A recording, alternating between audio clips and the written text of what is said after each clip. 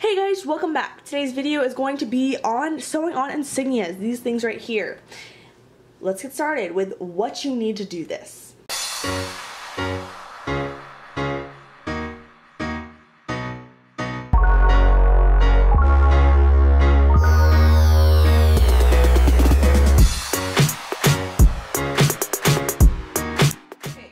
Make sure your iron is heating up. I can tell by my red light. And then you want to get whatever you're using to measure. I'm going to use this protractor, and it's going to be 1/8 an inch. So I just go ahead and mark it on the protractor.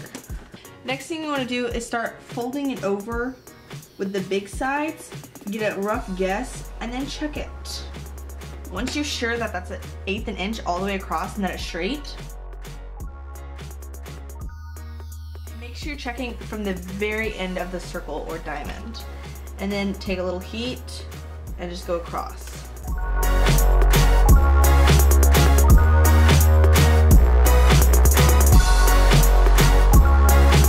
I'm done ironing. A few things to note is once you're done ironing them, it's nice to put them under something hot or something heavy so they can just go in there and they just become nice, fat, and crisp. And as you can see on some of these, there's some like excess hanging out at the end.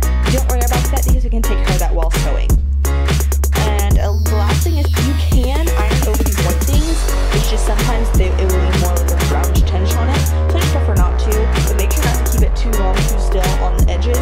Otherwise you also will get this weird gray crust.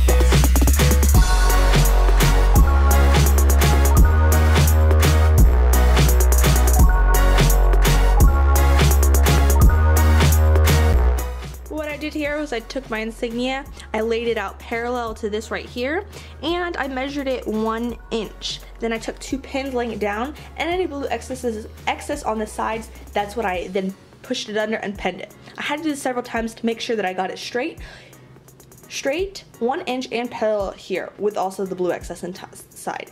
So if you do it multiple times, don't worry, it's gonna happen.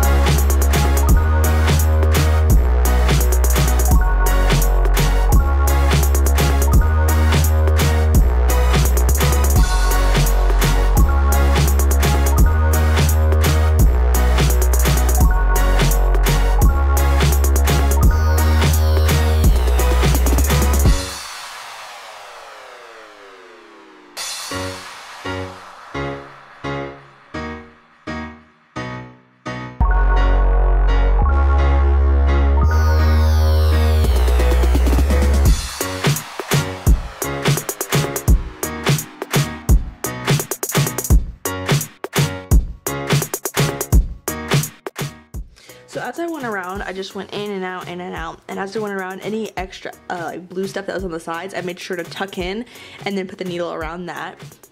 Also, if you just flip it over, when you're done, you can just tie it, take the needle, put it through one end, and bring it around, tie it, and then that seems to hold it pretty well.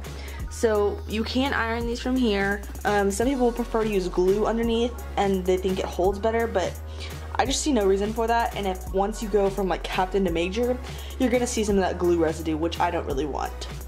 From here, that's pretty much the last steps. You should be able to check it. It should be 1 inch and 1 inch, and they should be parallel with each other. That's another thing to pay attention to while you're putting them on, is see how this one, like the tip hits like right at the seams right there, and this one the tip hits like right at the seam right over here. So those are some of the things you want to look at when you're putting them on.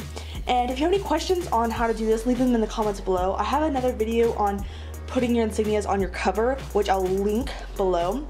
Thanks for watching. I hope you enjoyed this video. Please remember to like, comment, share, and subscribe, and I'll see you next time. Bye!